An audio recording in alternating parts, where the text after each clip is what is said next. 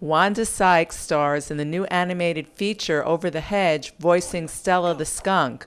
As the master blaster of her animal family who uses her scent to succeed, the feisty comedian says she's proud of the legacy she's leaving.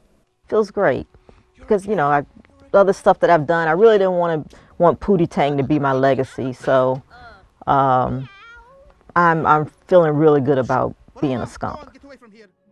Wanda's Stella gets a feline makeover, which makes her feel perfectly pretty. She finds a cat with a really long name, so she just wants to call him Tiger. And yeah, but the thing is, Stella, you know, at first she goes through this huge makeover because they have to make her look like a cat. And I think looking like a cat and seeing how pretty she looks, that gives Stella a little more confidence. So she's scared to death and a little hesitant, but she's going to do it for her family. The family is led by a raccoon con artist voiced by Bruce Willis and his turtle buddy Gary Shandling.